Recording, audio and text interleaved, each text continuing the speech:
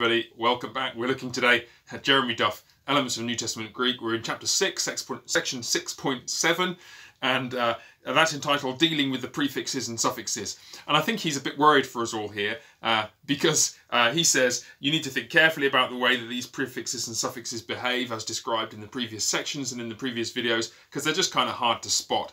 And it's true they are. I've got some examples here, just from the examples in practice 6.7. But really, I want to give you one hint that will help you with this more than anything else. And it's something I've said lots of times before. You need to learn your vocab.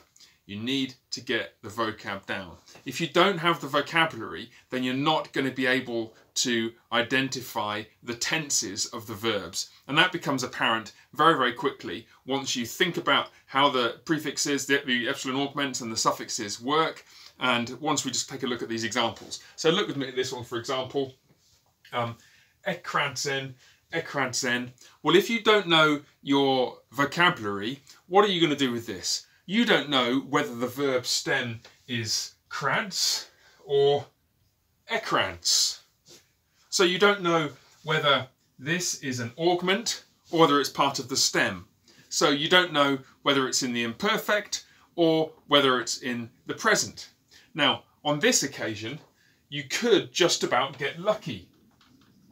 Because if you really knew your endings, you'd know that N is not a present ending, it's a third person singular imperfect ending. But that's slightly long way round. It will be necessary to have little tricks like that up your sleeve sometimes, but frankly, if you're learning the endings well enough to spot that, you should be learning the vocabulary well enough to spot that the stem is krads, and the verb is kradzo, and therefore this is the imperfect of kradzo, I cry out. And it's third person singular, so of course it means he was crying out, or he used to cry out, or something of that sort. Okay, let's take a look at the second one here. Again, you've got something similar going on here with edioxa. Now, once more, it's important to be able to spot what the stem is. Now, the stem actually is dioke, from the verb dioko, meaning I pursue or I persecute. And what you notice is the kappa has turned into a xi under the influence of the sigma suffix. So the kappa plus the sigma has become a xi, because that's just how it sounds. You see that in the previous video, or a couple of videos ago. And then you've got an epsilon augment, of course. So you've got a sigma suffix buried in here. You've got an epsilon augment, which means that this is aorist. It's just so much easier to spot if you know your vocab and you think dioko and you think, oh, dio, oh yeah, that's right. And what you're starting to spot now is that the bits of the stem that aren't going to be affected by the epsilon augment and the sigma suffix occasionally doing funny things are these bits.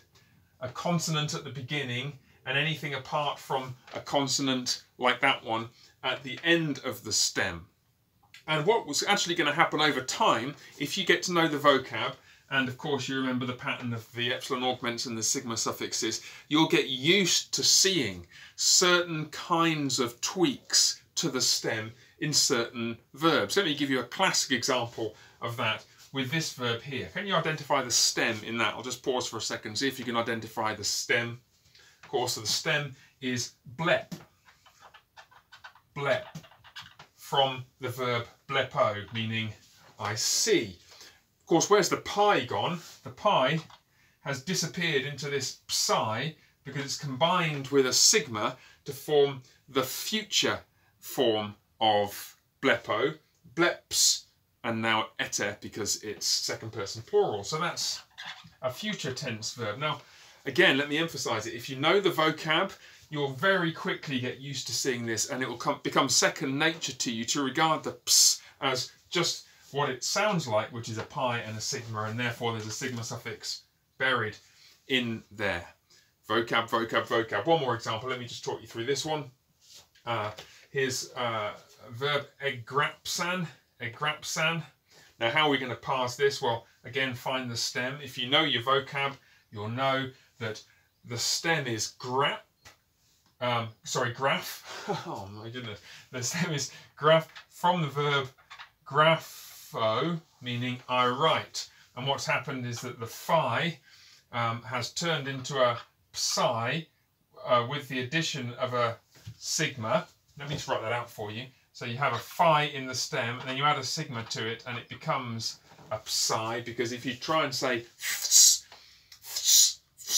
starts to sound like ps, doesn't it? So eggrapsan, that's got a sigma suffix buried in there. It's also got an epsilon augment here, eggrapsan, and no surprise then it's got the aorist ending. Aorists like alphas, and therefore this is an aorist. Okay, so you've got some more examples there in practice 6.7. Let me emphasise to you again, let me emphasise this. If you keep learning the vocab, and you're going to go nuts with me, please don't thumbs down the video just because I told you to do your homework, okay? Thumbs up the video because I told you to do your homework, because it will help you in the long run. If you get to know your vocab, actually what's going to happen is you'll really start to enjoy reading the Greek. There's nothing so daunting as being faced with a page full of words that you just don't recognise. But if you do recognise it, even if you recognise little fragments, then it starts to be fun to kind of decipher the different words and figure out what tense they're in and that kind of thing. You start to be enjoyable, that's really motivating, and you can sow the seeds of that now by getting on with the vocab a little bit every day, along with all the other stuff you're doing with these videos. So there we are. That's dealing with the prefixes and suffixes in section 6.7. We've only got a couple of other subsections to go. One other subsection to go in this chapter, then we've done the whole of the chapter. That's awesome, isn't it? And then we're moving on to chapter 7. So keep going. Remember to subscribe if you want to get updates of these videos every day, and keep going. 20 minutes a day, 30 minutes a day, just 5 or 6 days a week, and we'll have you reading the New Testament in Greek in no time at all. God bless. Bye for now.